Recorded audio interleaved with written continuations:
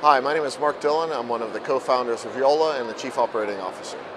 So speaking of Chief Operating Officer, I would like to know that how did this change happen? You were the CEO at some point, then you were the head of software, and now you're Chief Operating Officer. So how did it affect you, and how different it is from your previous positions? You know, a small company can be very dynamic, and you need different things from different people at different times. So I was the original architect for the ways of working in the company, got everything up and running, and helped to push to get the product out as head of software. Once the product has been out, now I've stepped in. It was actually my original role as Chief Operating Officer of the company. So now I've stepped back into a role where I'm actually helping to make sure that the ways of working across the whole company, and especially with Sailfish, are seamless, and helping to enable us to keep in the market and keep the customer feedback going, keep the software updates going, and make sure that we have all of the right engagement points, like with sales and marketing and all of these kinds of things. Okay, thank you. Well, there are a lot of people talking about the learning curve of Sailfish OS, as you're aware of. Mm-hmm. So people want to try new things, but they're kind of afraid of getting used to it. So how because Jolla is not doing that kind of big marketing like that costs millions of euros, how are you going to feed this to the user that no, we are not actually that, I mean the device is not actually that hard to work with, it just takes a few minutes of interacting with it. How's it going to be feed-fed? One of the keys to scalability for a small company like us as operators and retailers and distributors and other kinds of partners. So of course point of sale is one very important thing here, where when people can actually go in and they can try the device and learn some things about it.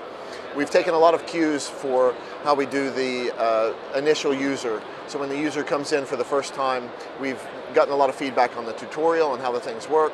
And we're making sure that we give a lot of little visual clues to the user to make sure that they can understand, you know, what some of the tricks are to be able to learn the device. But we do understand there's a learning curve there. We're taking feedback and we're responding to that all of the time. Okay. About the Android compatibility, how are you dealing with malware? Because there's millions of malwares out there in Android applications, and they're just there. You can't control them. So. We are talking about like security and everything, so how are you dealing with the malware at the moment? So we haven't had any threats from this area yet, but of course it's something that we take very seriously. One of the things as well is that the Android is running basically in a separate virtual machine, so there are some connections there, but it's not nearly as open as it is with the Android operating system. When you run an application, it has access to the full stack. We also will take some steps in this area. Oh, okay. About your strategy outside Europe, so you have officially announced that yes, you are going outside Europe and you're going to start from Russia, India, and China. How is the strategy holding up? Because you know, people, for example, in India, I have seen a lot of feedback that the price is too high, and for example, in China they're looking for bigger screens, they're looking for higher cores. Or, well, okay, Russia is okay, they're developers, they're good. But the others are looking for other things that we are here providing. So how is that holding up? There's been a tremendous amount of interest coming out of India, for example, as well, yeah. though. So this is something that we're getting a lot of feedback that there is interest in the offering that we have at the moment. So working with partners, we can also do different price points for Sailfish itself, but the Jolla device seems to have a lot of traction in India. Okay. How about the Chinese market? It was like, from the beginning, well, half of your website was in Chinese, in Mandarin, and everything was, I mean, even the EU customers were worried that they're going to get it after the Chinese market. But suddenly, the whole thing changed, and first you launched in Finland and Europe, and then after 3-4 months, you are just planning to go to China. Well, of course, starting to sell at home was really important and really obvious for us. Obviously, yeah. So we started at home, we moved to Europe, and then we're moving east now. So, and the Chinese market is really dynamic. There's a lot of different things going on there, and there's a huge amount of choice for us even in what kind of partnerships that we create. So we're doing all the due diligence necessary to make sure that we make the right choices. As you could see, there was a lot of awareness and meetings for Jolla in MWC, and you were in most of them. And well, were you expecting that? I mean, where did that came from? everybody like started to know you and got interested to you, and millions of business cards were exchanged. So how do you see that? Do you see that as a positive? Is it gonna get bigger, or it's just normal meetings? How do you see that? What's your perspective on it? You know, it's amazing that just a couple of years ago we were 3 people here with really no presence. Last year we had a couple of meeting rooms in the back, and here we have this stand, and we've had thousands of people through the booth so far. We counted over 3,500 as of yesterday, and you know, all of our schedules were full last year. Now we have nearly twice as many people, and all of our schedules are full. So, you know, it's an overwhelming response that we've been getting here, and people are looking for change. They're looking for independence. They're looking for something that's different. And you know, this is a call that we've understood for a long time, and now the call's being answered. Okay. About being open source. So we are open source, right? Yes.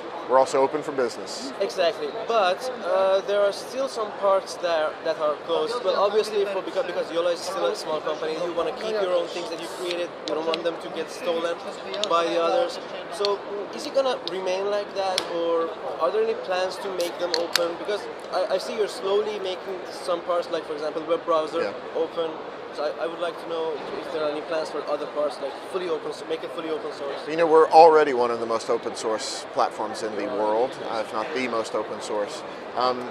Yeah, there's a couple of basically UI components that the way that the UI is presented that we're hanging on to at the moment, just to make sure that somebody doesn't steal this thing and run away with it.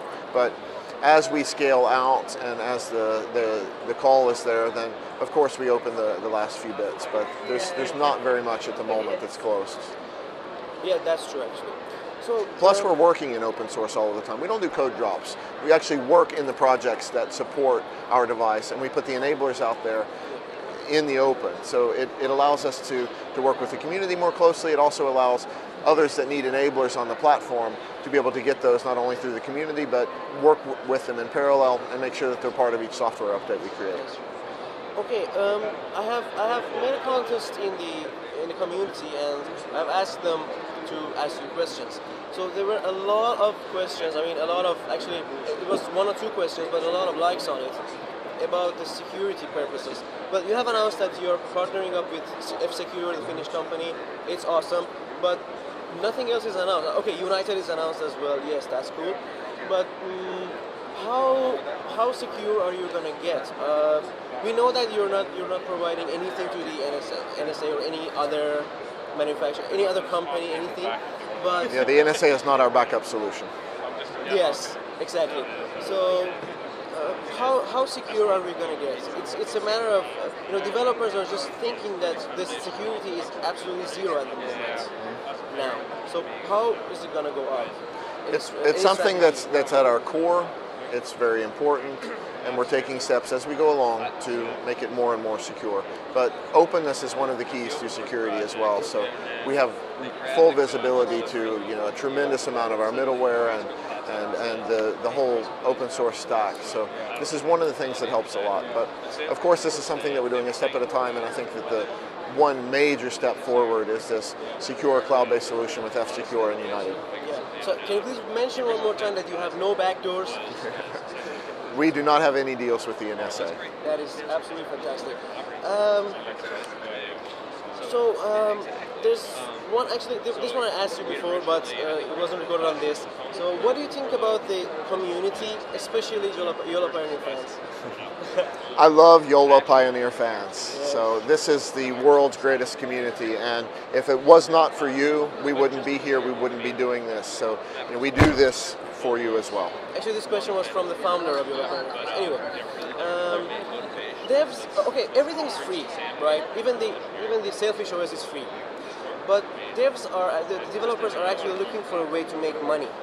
And well, at the moment there's no possibility, but there will be, right? Oh, there's a huge possibility. So as the application ecosystem is evolving, one of the things that's happening right now is you need to be able to look at existing business, look at existing commerce, and understand how to connect people to those. So there is a tremendous opportunity to provide partnerships, even as an application developer, where you can help others to connect with existing services, and there's of course a financial advantage there. So the way that we're giving Sailfish away for free is that it's free for general use, but as soon as somebody wants to make business on top of it, then we make a cooperative partnership. So it's another thing that developers can look at and consider as well, that putting an application into a store, it's practically like winning the lottery today in order to be able to get noticed and actually do something with it. So what is happening now is there's an evolution that is taking all of the existing kinds of business and even new innovative kinds of business, connecting users with it, and then being part of that channel, which then allows you a tremendous business opportunity. So basically you're giving the Sailfish OS away for free just to attract the developers and the business partners.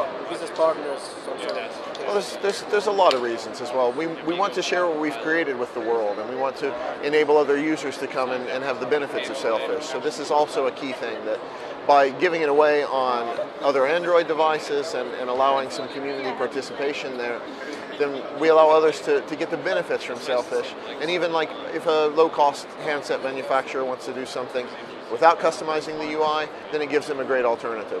And then of course user base is really key these days. So the more users that we get for Sailfish, then the better it becomes. Exactly. So the last but not least, how was the experience for you? How has it been at MWC? It's really an overwhelming situation. We've had such an outpouring of support. We're getting great feedback on the stand. Like I said, more than 3,500 people so far that are here. It's been really busy all day. We've had some of our great community members like you who've actually even pitched in to help because it's been so busy. And we've been running full stop here, and it's a really rewarding experience to be able to validate the things we've been talking about for the last few years. So people are getting it, the businesses are getting it, the other customers are getting it, and it's a wonderful experience to be here this week. Hey, so thank you very much. If you have any message for the community that we are all involved in, you're involved in, so please say to the camera. So thanks, James, and really want to personally thank everyone out there who has given your support and love to us. And it's something that this is why we get up and we do this every day. So thank you very much.